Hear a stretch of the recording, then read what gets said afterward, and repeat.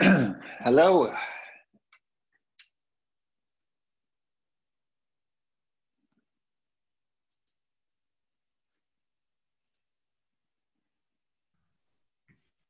Hello.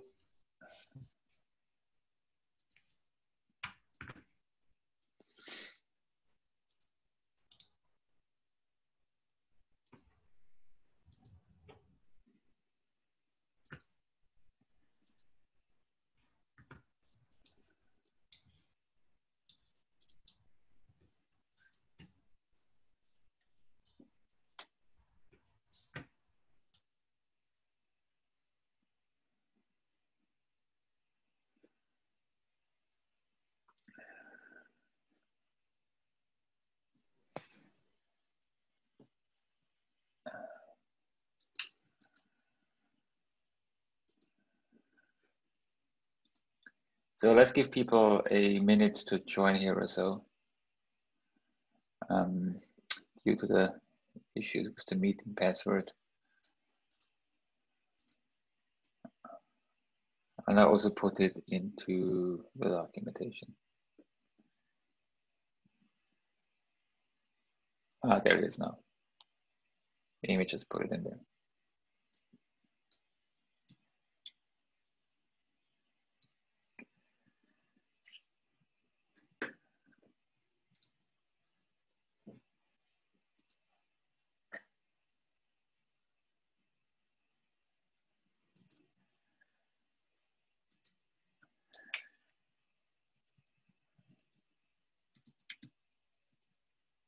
All right, as always, I'd ask you to add yourself to the meeting notes.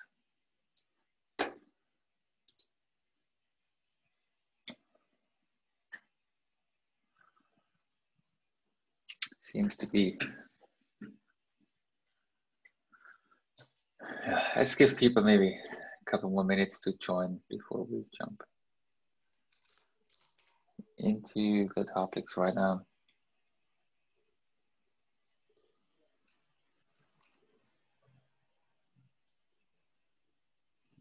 Everyone. Hello.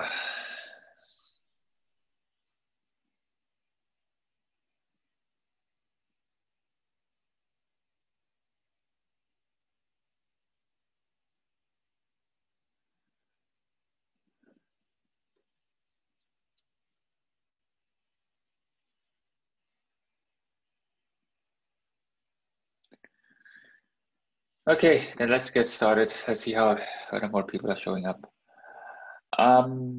So for today, a couple of updates. The first one is on the operator working group. When I joined the last couple of meetings,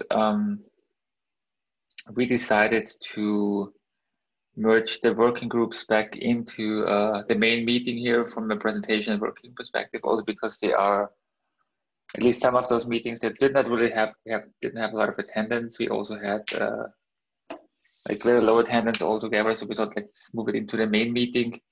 Also, some of those meetings, I tried to join them. Nobody really showed up to those meetings. So we try to put the work back into one meeting and we can split things further out as we know. But obviously people can focus on what they're interested in. And this is true for both the air-gapped work as well as the work on the operator definition. Let me just quickly share here my screen.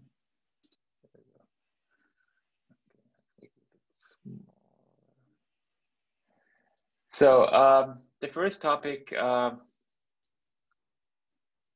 want to look into is that working document we had on the operator definition. So this document has been around for quite a while now with, I'd say, limited progress on the document per se. Last meeting, I took the action item to comment pretty much on all the action items that were in there in this document. And to really move this forward. So this was also requested by the TUC that we come up with a better documentation for a better definition of what an operator is. And I'll just briefly take the time to go over a couple of items here. So the first discussion item was that this related technology section in here. It created some kind of confusion. People said, well, this is not necessarily presented right. Not all technologies are in there.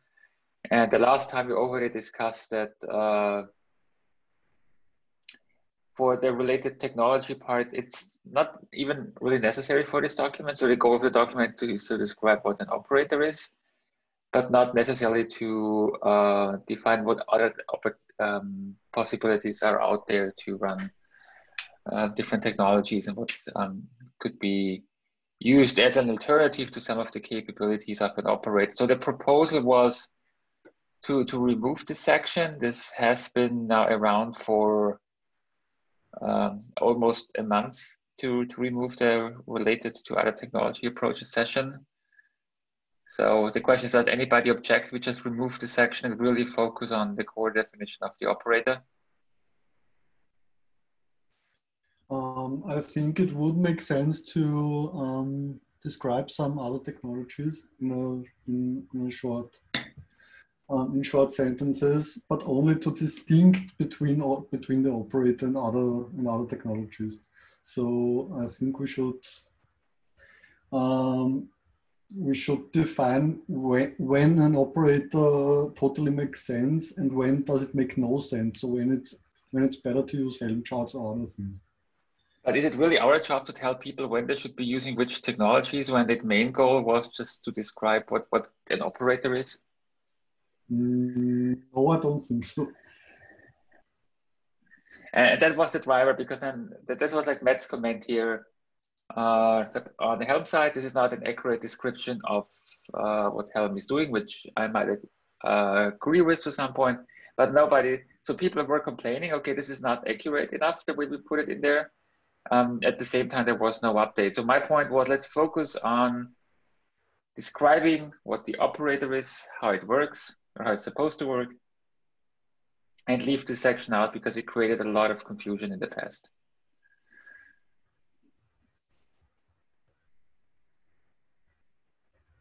This would make total sense, yes.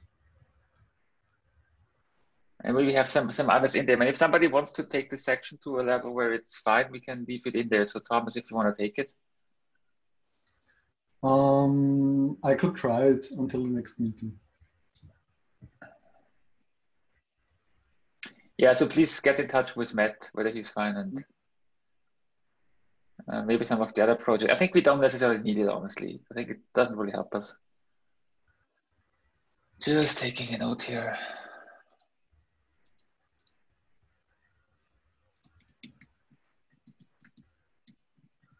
So I'm not sure if someone read it. I've posted something on the mailing list to give the document a bit of another structure, but didn't get any response until now. So yes, I think I'll also discuss this with Matt.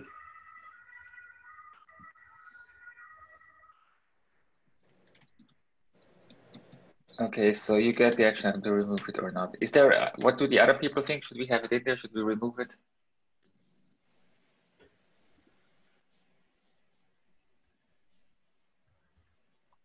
Maybe we can also discuss your offer later on in here. Do provide a link to your document in here as well in the meeting notes.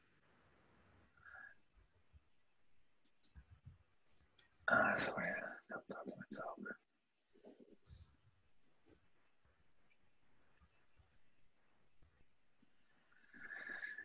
Okay, so let's look at some of the other comments in here. This I want to later on discuss a bit. I'm kind of struggling with this. So this was like a feature creep almost of this document. If you want to put it that way, that say who's the audience of this document. And we started, well, the TUC requested it, which would mean it's a very technical audience, obviously. Then we extended it to technical Kubernetes app developers and cluster operators, which I think also makes sense. If you're building an app or if you're operating an app on a Kubernetes cluster, you should understand what an operator is. That totally makes sense. What I kind of is totally out of scope for me, a director of a non-Kubernetes company to understand what an operator is.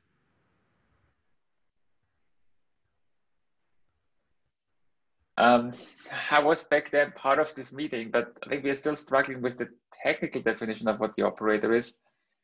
So I remember that back then when we had this discussion was, yes, my boss, he's not like super technical. I want to implement an operator and I want to give him a document that he understands why I want to do this.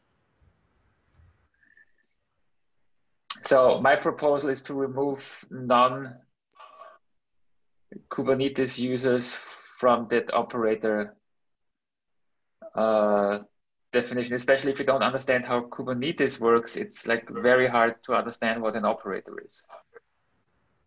Yeah, and that I agree with that. That is very vague because director in a company could mean different things depending on the company. Yeah, so my proposal is to remove this as a target audience. I mean, if we want to have an operability guide later on, I'm fine doing this, but I think it just makes like super wide. So anybody objects? Yeah. Okay, so then. Is there any reason why we are explicitly calling out app developers only in the line number 2?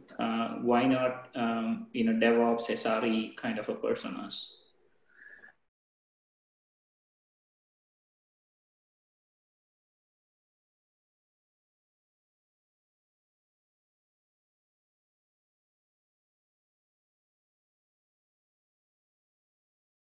And SREs as the target audience.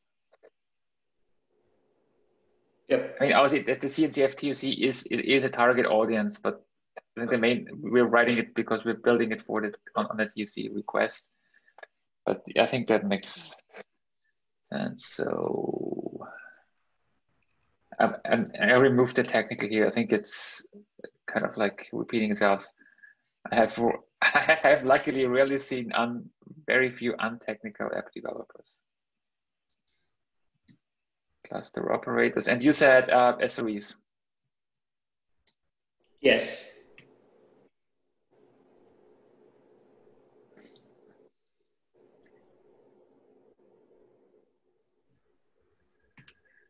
Good.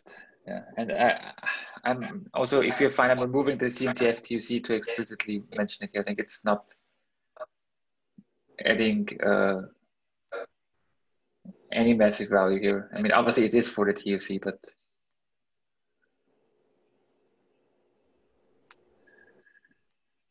yeah, so just that I ask for your permission all the time. If you do not agree, simply speak up. Obviously, also if you agree and if you have an opinion, then I think that would be good. So this is you're either developing an application, you're running a Kubernetes cluster, or you're an SRE that is obviously responsible for an application that is running in Kubernetes. Good. I know this sounds like baby steps, but it is some progress here. So just making the note in here. Okay. Audience, remove.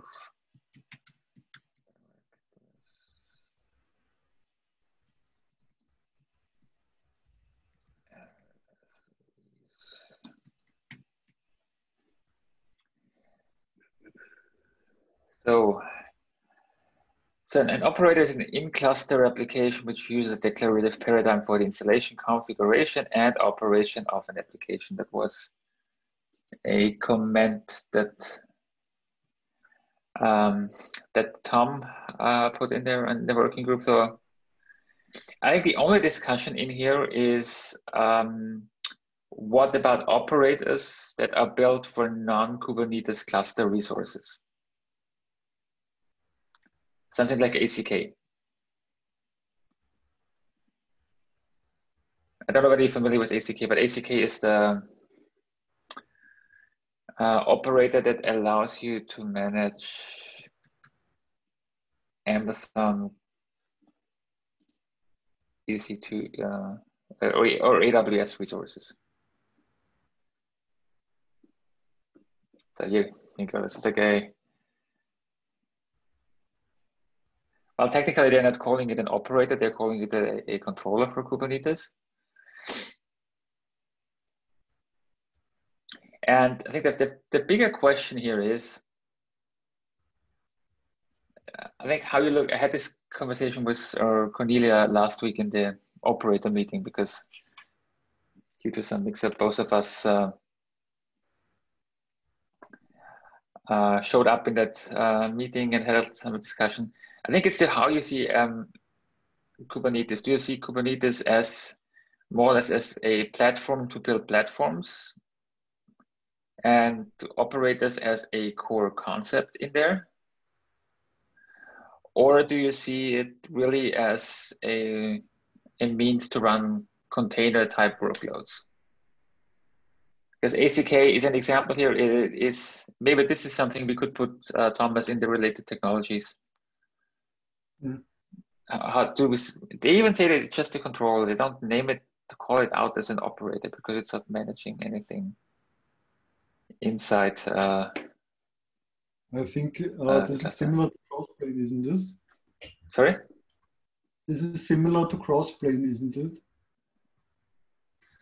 So also just a set of controllers and control planes to build other platforms or to control other things. Yeah, I think it's, so, but what I'd still like to do in here, I think that sentence per se is not wrong. I just want you to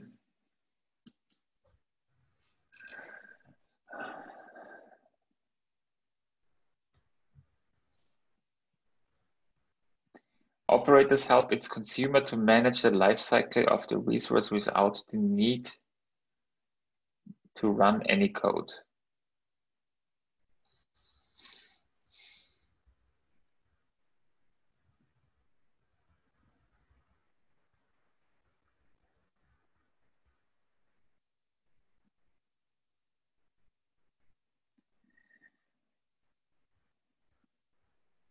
Yeah, I mean, we can, so because I think none of these comments had like a lot. I would really move the out of cluster discussion to, so there you go. I would rather make a separate comment for this one.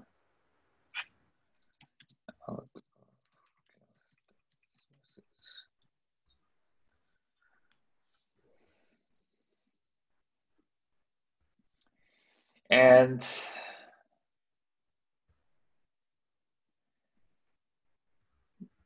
then obviously it goes deeper into this, yeah. Can an operator be used to update another operator? Theoretically, yes, I think so. Should we include that then? Because it's only talking about applications. Unless we call operator is another application. I mean, if we're, I think if we could be more precise what we mean by an application if we're inside of Kubernetes, because in Kubernetes there is nothing that's an application. You have a number of resources that you can update in Kubernetes, and an application is none of those resources. So technically, if you would define an application, you would need to have a custom COD.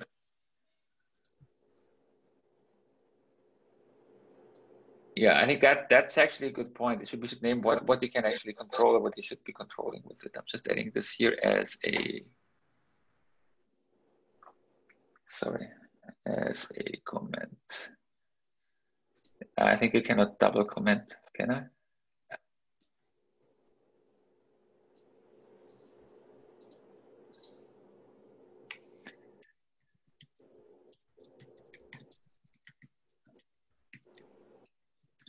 I think another application could be replaced against a set of objects or however you want to name it. Yeah, I think we should name the objects that you usually control by it, like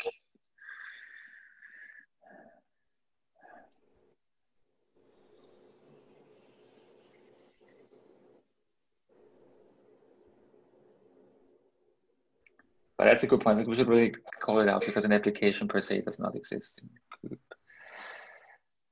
So, and I think then it goes into, okay, what an operator is not meant to do: monitor an application. They can observe and utilize metrics, logs, and events to support the proper function.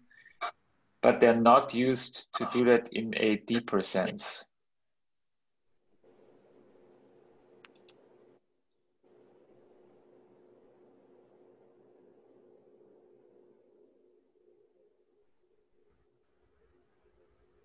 So yeah, I already commented on this one. I'm not really understanding what we mean here. Obviously, there is a reconcile loop.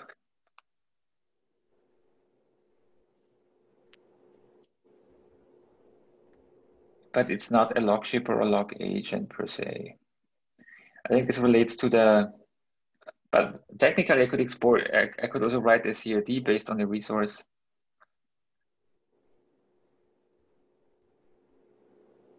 But yeah, it's not replacing a monitoring system. I think where this is coming from is this operator capability model that was initially CoreREST and Red Hat, versus there's like phase one, which is basic install, then there's seamless upgrades for lifecycle, deep insights, and autopilot for an operator. Now that I read this document a bit with some distance, I feel at that point in time, I still have no idea how to how to build an operator in Kubernetes.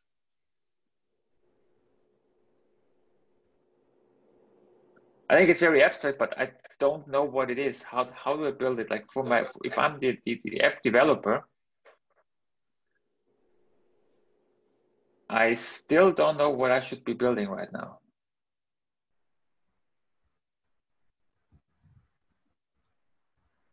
I mean, we know you want to have a custom controller that is implemented. You should have a CRD for this custom controller. There's a reconcile loop in which you should react to what you're doing, but none of this is anywhere here. So I don't know how you feel about this, but this is, I think we might want to go like one level deeper. Like this is, if we talk about Kubernetes, operators context of Kubernetes, this is the core part of the Kubernetes architecture that's relevant to operators. And this is how you extend Kubernetes with like an operator, or how you add additional functionality in there. And obviously there's multiple toolkits out there which you can use to build an operator. But if you look at the initial definition, operator because there is one in the Kubernetes documentation.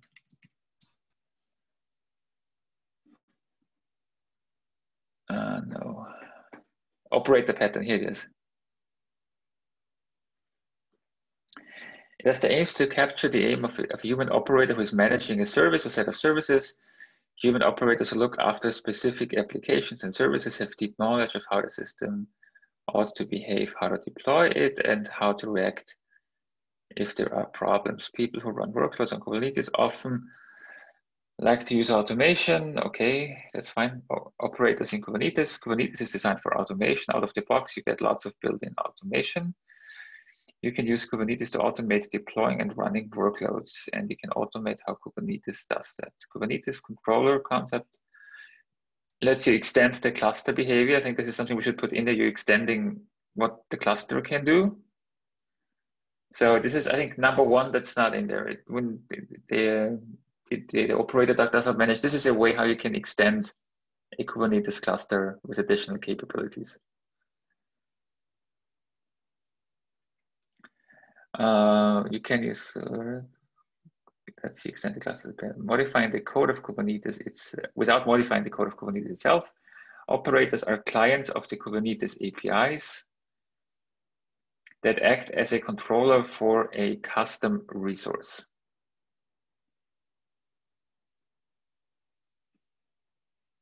So, okay, I think that's,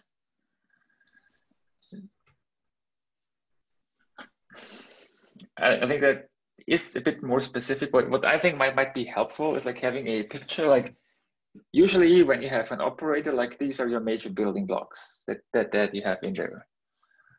Like your custom resource, your controller component. These are like, this is your reconciliation loop, or this is your interaction with the Kubernetes API. This is what you basically build. Almost like that, might still be like a 10,000 feet view of this, but a bit more focused on the developer here.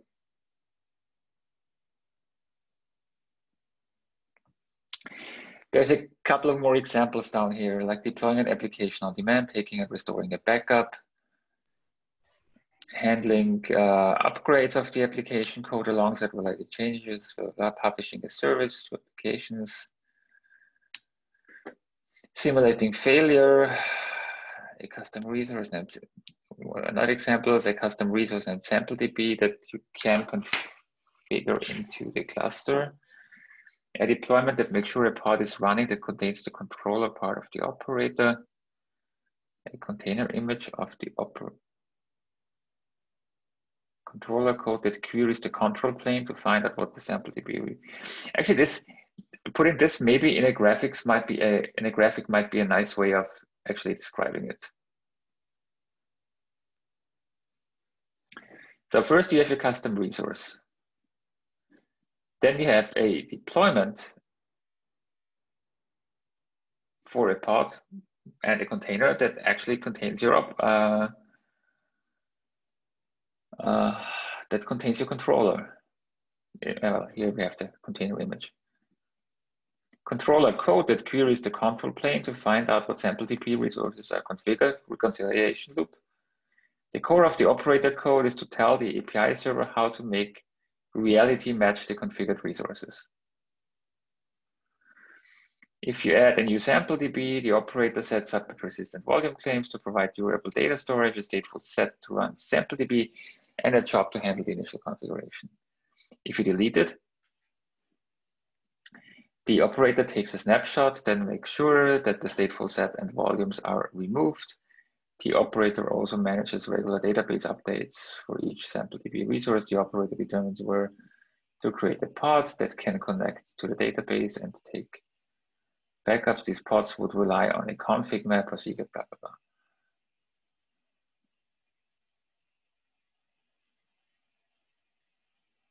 Okay, if the most common way to deploy an operator is to add the custom resource definition and accelerate the controller to the cluster. The controller will normally run outside of the control plane, much as you would run any containerized application. For example, you can run the controller in your cluster as a deployment.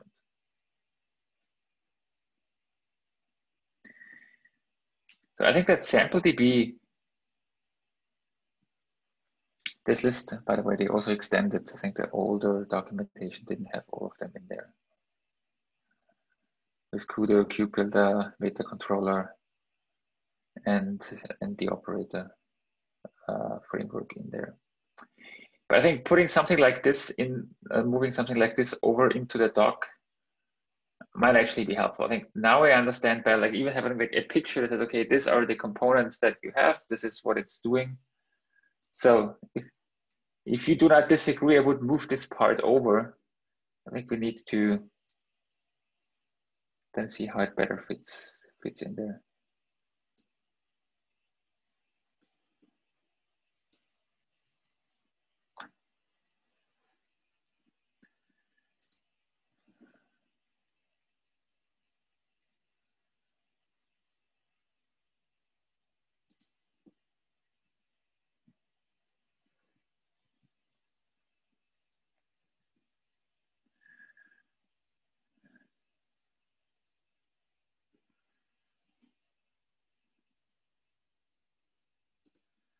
So this is the whole discussion that people don't like phases, but again,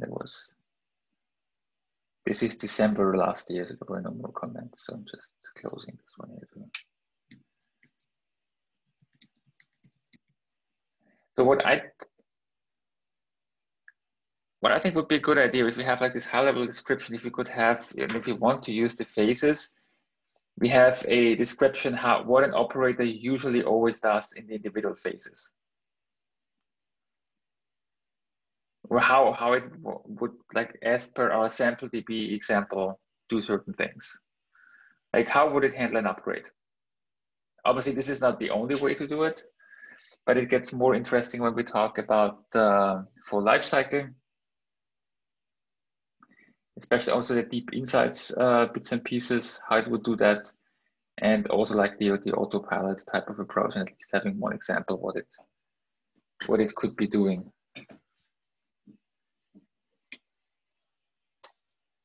Does this make sense? Yes, but would it make sense to define a sample use case at the beginning, such as the sample DB, and then describe the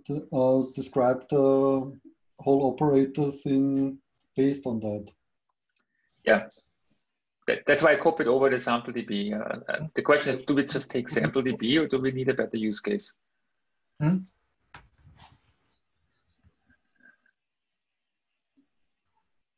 I think starting with sample DB is not the worst of ideas, as Kubernetes started with sample DB as well.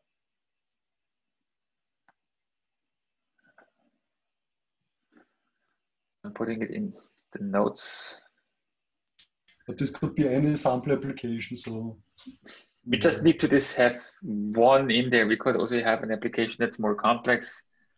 Maybe one that has a stateful set that has some additional resources it's managing. Yes.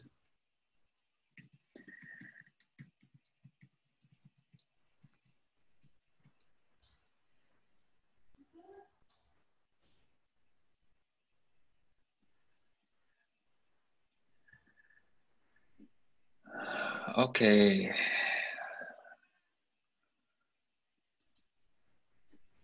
Do you want to write it, Thomas?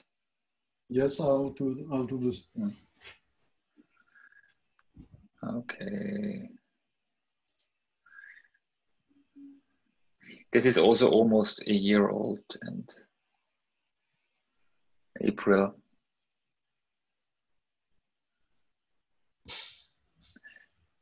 So the main takeaway was the only way an operator right now can more or less monitor an application is via the Kubernetes API.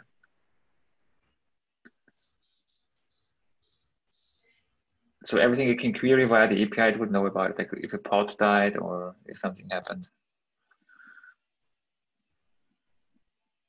But I think an operator can monitor a bit more because he also can talk to the application itself. So it could monitor health endpoints, yeah. Yes. Okay, it could do more. Should we have a separate point maybe on the monitoring piece, how an operator could monitor the app? As some kind of observability features are built into the operator SDK, as far as I know, I think it would make sense. Yeah.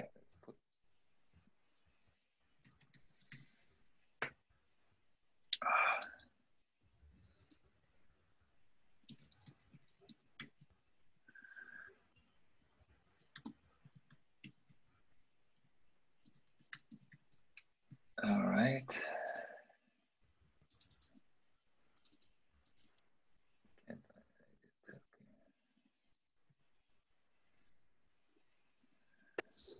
Isn't it slightly confusing for us to say that operators are not meant to then monitor an application, then talking about few things to monitor? I mean, I feel like it's confusing saying that we're kind of conflicting ourselves in that statement.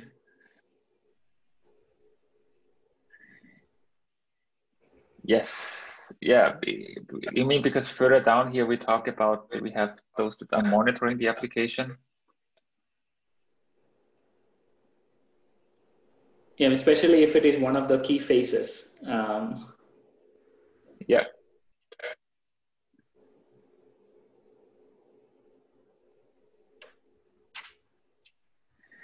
I think the idea was that they are not replacing a monitoring system or like an observability system that you're running. And they only monitor the application to the extent that they need to do their job that they are designed to. Which technically doesn't limit them doing anything really. I'll put this in here. Might be confusing given this is a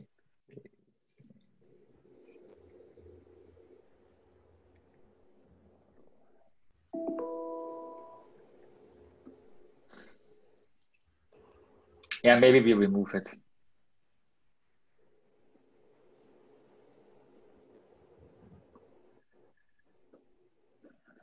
Or potentially we can add a, I don't know, something like the sample operator that we have, we could add a use cases. And in that use case section, we can say that not meant to use in this like prolonged monitoring of an application in Kubernetes.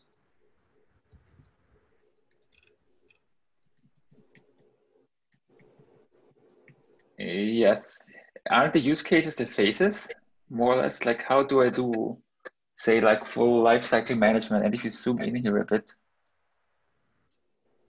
you would have like backup, failure recovery. Yeah, What do you think of other? Yeah. Yeah.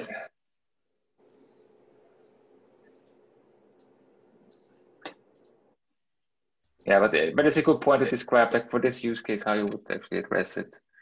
So I like the idea what they took, the way they took it in the Kubernetes talk.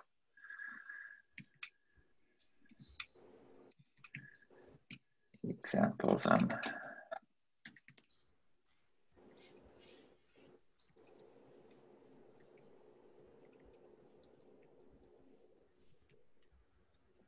Making examples just capital case. I mean, this is not the only way it can be done. This is just like really one example on how things could be handled.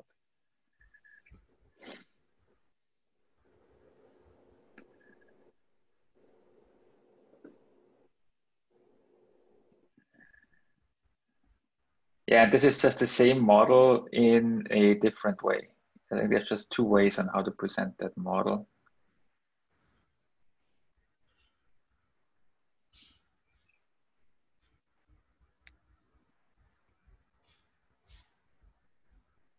Okay, here we have the implementation that we discussed before, like the technical implementation.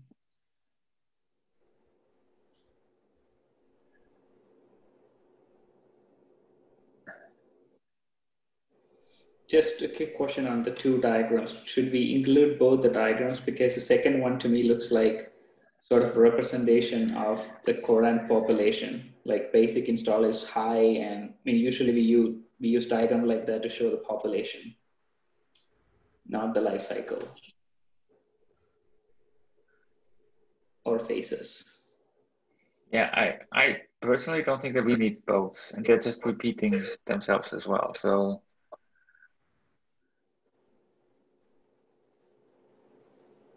you mean we're removing this one? Yes. Yep. Yeah.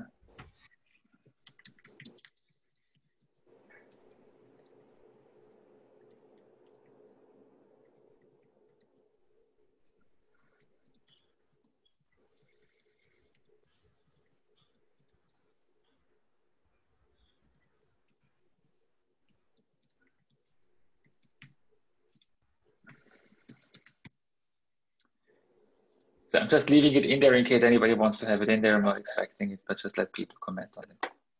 Sure.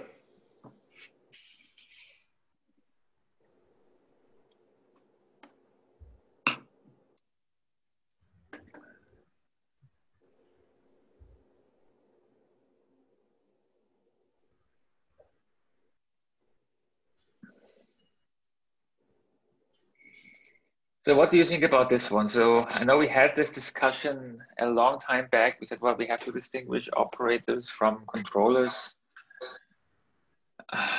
The more I think about it, if you really go after use cases, this is what you can use an operator for. This is like an example of able to use it to do different things. I don't really understand why we should differentiate between operators and controllers, because technically an operator uses a controller and is not another and is not competing with a controller. Well, here's a question then. Why do we even have the term operators if they're going to be synonymous with controllers? What's the point? There has to be a differentiating factor for it to be a useful, meaningful term.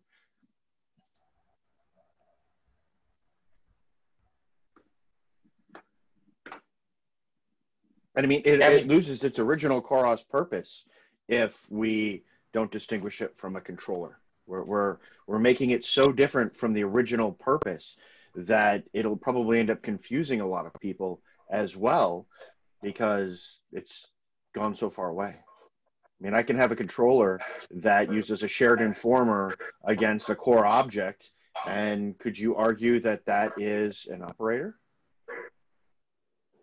Just a built-in object? Is that an operator then? There's a difference, and I think it needs to be outlined. Yes, technically an operator is not a controller, that's true.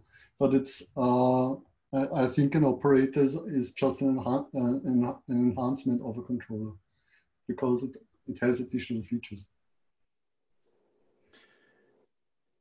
So what is the difference and why? I mean, people need to know that, right? We're trying to explain it to people in plain English, and they're going to see controller stuff all over the place. And if we don't distinguish between the two, they're going to go, what's the difference? That's why this question even came up. And if we say, well, there really isn't any difference, they're going to say, why do we have the term operator? And then other people are going to say, but Koros defined this in a way that's very different than just a controller. Why are you redefining it to something that's just so general that it can be a controller? It's going to raise a lot of questions if we don't answer this.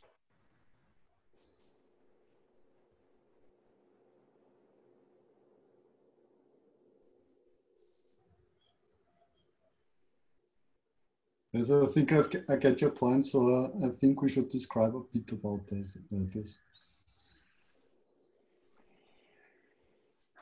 But the question is, what's the proposal? I mean, the way, if you again look interestingly at the Kubernetes documentation, they talk about the operator pattern. So is this more or less a pattern how you can manage workloads? They provide insights on how you can implement it with Kubernetes platform mechanisms, but it is a pattern on how to do things rather than it is like an actual core artifact of what we're doing. I know eventually people are releasing operators, but if you look at here at like where the original documentation comes from, it just specifies the operator pattern.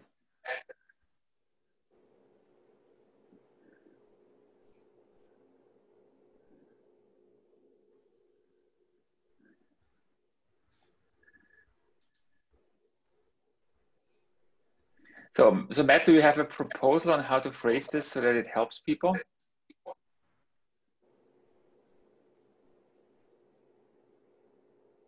How to say, I mean, operators are a subset of controllers that do a specific pattern.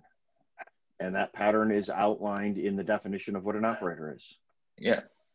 So there are some controllers that implement that pattern, and there are other controllers that don't implement that pattern.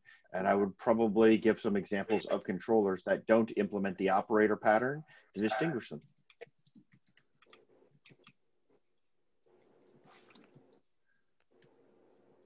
And an operator pattern, by the way, isn't just controllers, right? Because an operator has to extend the API, and a controller doesn't extend the API.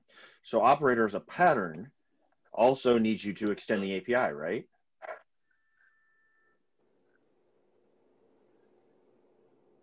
Yeah, extend the API. Your controller doesn't have to do. Examples.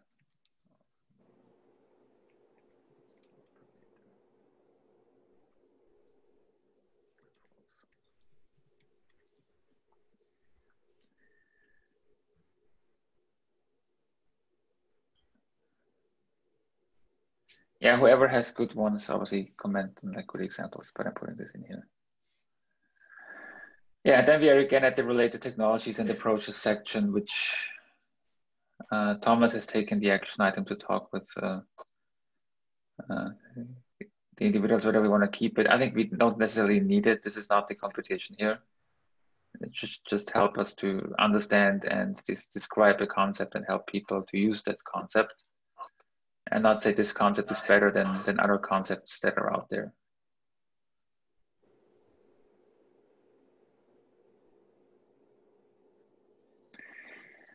Good.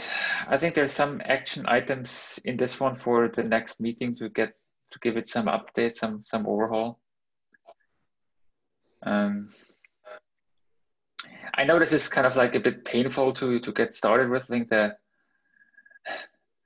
this will then be more, say, rewarding once people who were looking and learn more about it will reference this document and say thank you to us for eventually having it put together. But I know it's a bit of a like say a challenging task to get it done in the beginning. Okay, we are almost out of time, especially since we had to be able to come here a bit later. Just a quick update: the app delivery landscape that Harry was kind of initiating has not another real update. So I would move this to the next meeting to talk about this. Also on the air gap working group, the telco liaison. I reached out to them once. I'll do it again for examples on air gapped environments and the work that they'd like to see.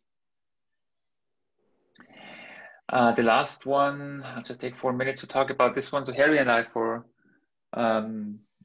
this also came out of the last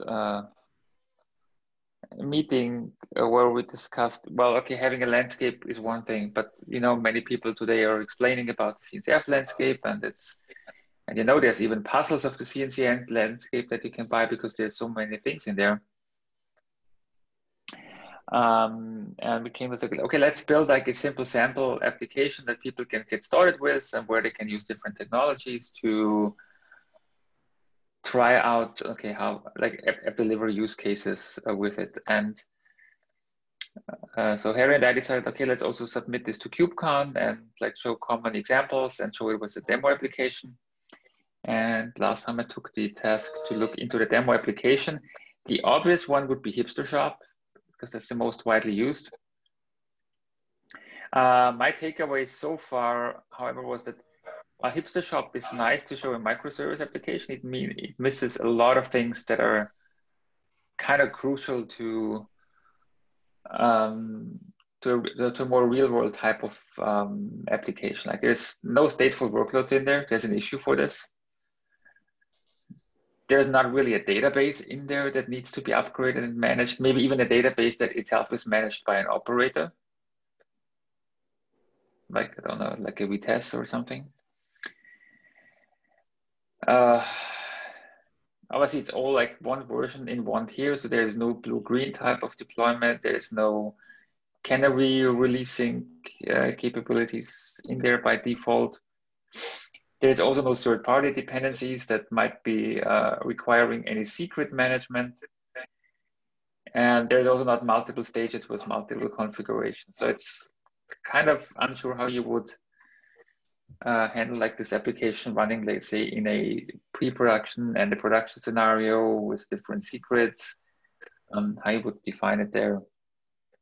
So these are just. So can I say also to throw in another layer? They've been the end users have been putting out their radars lately, and there's certain things that they've put into certain categories within those radars of whether use it, trial, those kinds of things that have been typical to radars. I haven't looked, but does the Hipster Shop example actually follow the same patterns that they've talked about over in the radars, or is there a mismatch there?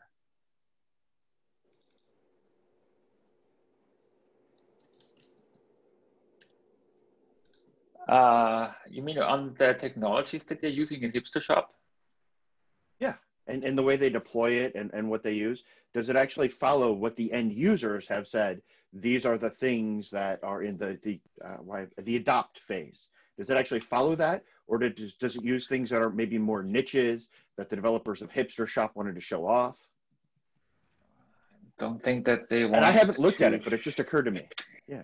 Yeah. So interestingly, this is just the continuous delivery landscape. The other one would be the, so what you have in here in the adopt phase, you have Flux and Helm in there. I think I'm not sure whether it uses Helm by default or it uses just manifests. I think it uses both. And interestingly, if you look at the rest in there, I mean, there's Argo in there in the assess phase. Obviously, it's not using anything Argo related. Jenkins X and Spinnaker's not in there as far as I know. You could probably use it. GitHub Actions, obviously not. Tecton, don't think so. Well, Travis, you could use Travis with it. And Flux in general also points out GitOps. Is the deployment model that they talk about a GitOps deployment model in Hipster Shop? I check it out. I think I would have actually to check whether you can deploy it in the GitOps fashion. Because you know, if this is just one of those things, I mean, if the end users have said this, then maybe it's worth looking into what kind of example shows off the patterns the end users already have. So we look like we're on the same page, and we're actually not just showing off cool technologies in the CNCF, but we're actually showing off what the end users are saying are good ways to do things.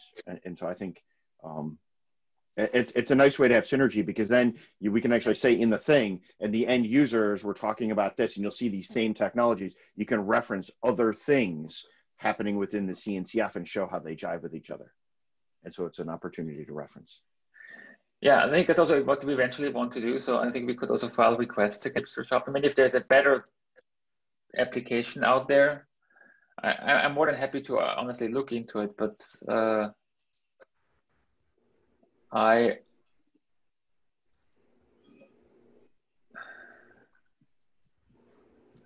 I mean, if it were me putting something together for a presentation, I would do 2 example apps. I would do one that is a microservice app, and then I would do one that's a lift and shift, where you're taking a legacy app and running it inside of Kubernetes, because you end up with both situations a lot in what people want to do and how they've got to deal with. Because a lot of times, there's a lot of people who just bring over their big thing, run it in Kubernetes, and then break parts off of it, or just keep running the monolith there. And so sometimes having 2 things that show you, here's how these technologies and ideas can be applied to 2 separate things. You don't have to break it apart into microservices right away. Gives people real world path forwards that they're trying to work with. I don't have an example to tell you to use right now. I'm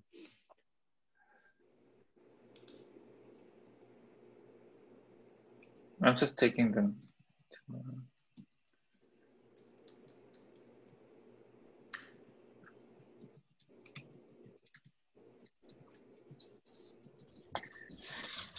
I just think that we should start maybe with the cloud native one first. Should be live, not live. But as we have more end users, that also require is, okay, how can I move something over? It just gets a bit more complicated, because then we also this 12 factor app discussion. Maybe also figure out that certain things don't work that well. But I think that especially the GitOps approach is interesting. Also the stateful workloads. I think we have to have them in there. If it's totally unrealistic to run an application that's not running a database. Well, sure. I mean, you can always take something like the Reddit approach, which is where they ran their databases in VMs and they ran them separately, and then they ran all their stateless services in Kubernetes because they weren't ready to do that migration. So they did a partial migration. I don't know where it is today, if they've migrated their stateful workloads, but that was one way, and it helped offset folks as they went through this with their different trust. They were very happy to do their stateless stuff in Kubernetes, and then as they built up trust, you know, you can move over your stateful stuff. And I've seen a lot of people have those trust factors, and so I think it's good to have stateful stuff, but I also think it's good to talk about people as they build trust in these kinds of shifts, to know that there are options for them in the world of shifting.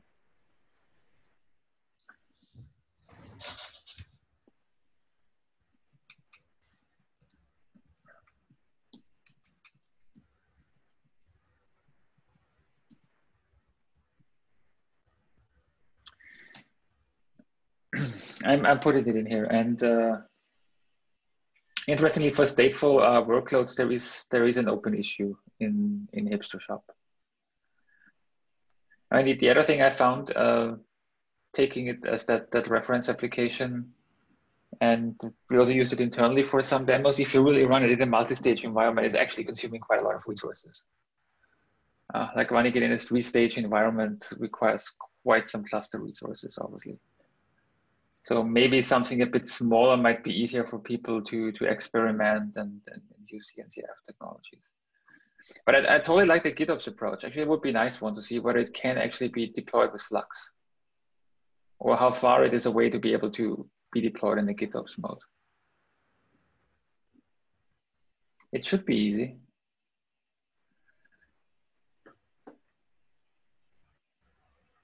Okay, I think we are already beyond on top of the hour for this one.